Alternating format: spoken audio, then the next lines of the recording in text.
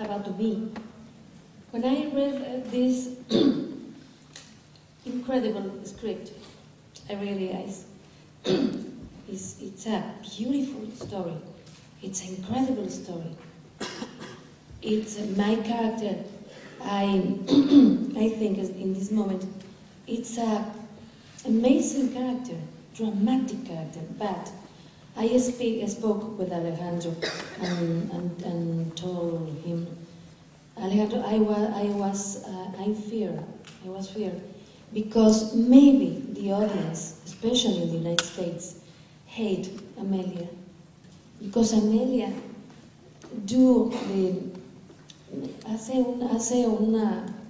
toma una decisión equivocada. She makes the wrong decision.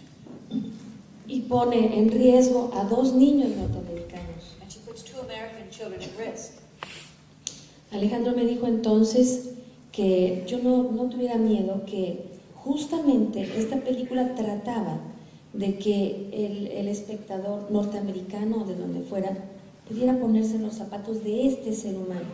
And Alejandro told me not to worry, that was exactly what the movie was about, to try to get the audience, whether it was a North American audience or whoever it was, to put themselves in the shoes of that character.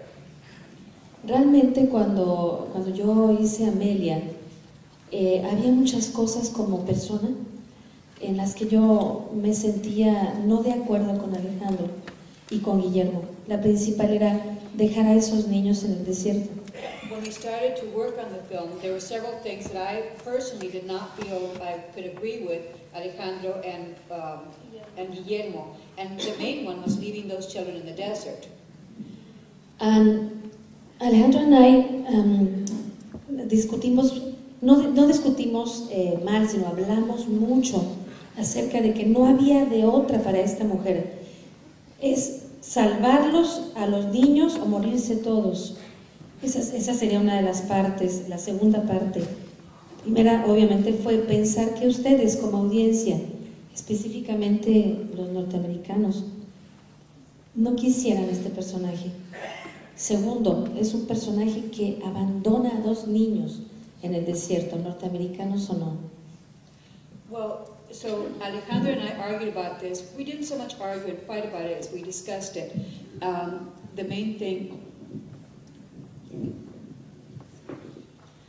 first of all, there was the problem of whether an American public, a North American public, might hate this character because she was leaving the children in the desert. But then it was brought up that there was the decision was, did they all die in the desert, or did she go find help for them to try to help them survive?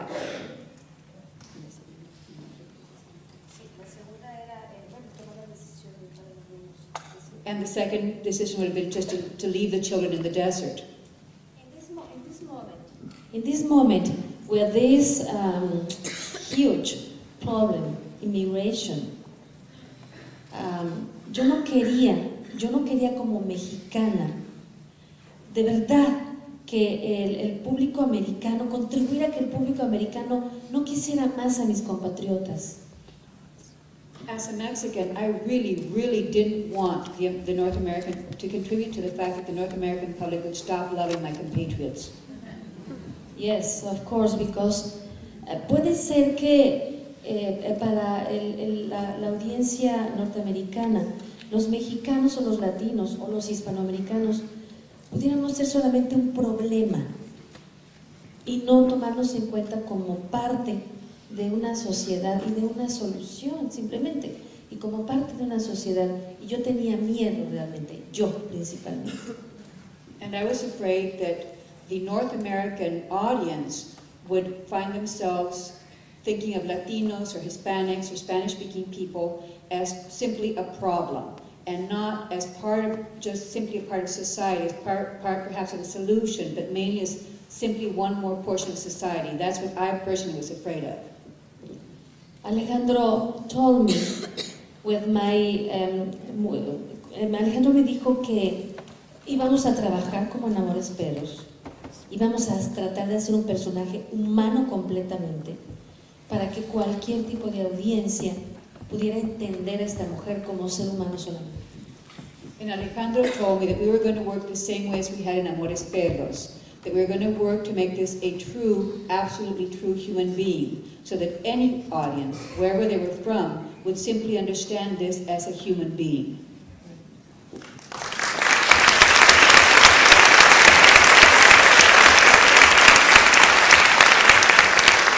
We worked very, very hard to deeply in this character and doing scene many times until the scene is real. It's like a documental. It's a real human being.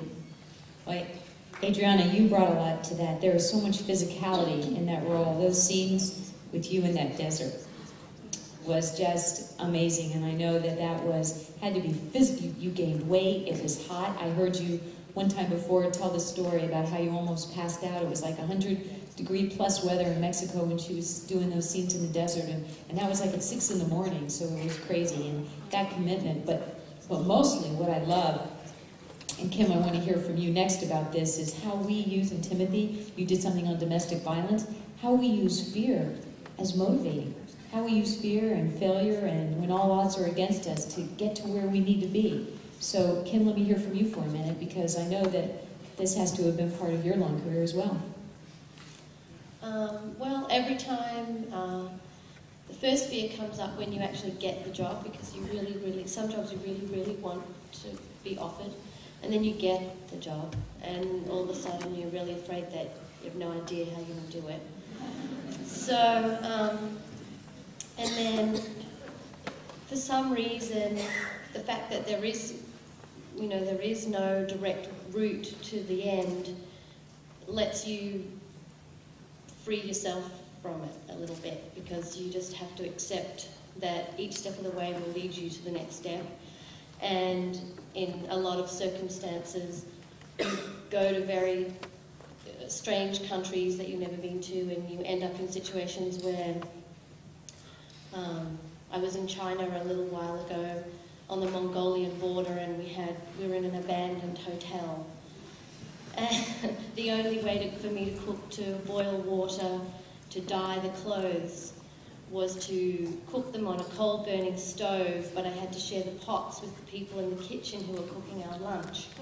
So, and for them to get the water to the pot, they had to carry it a long way, so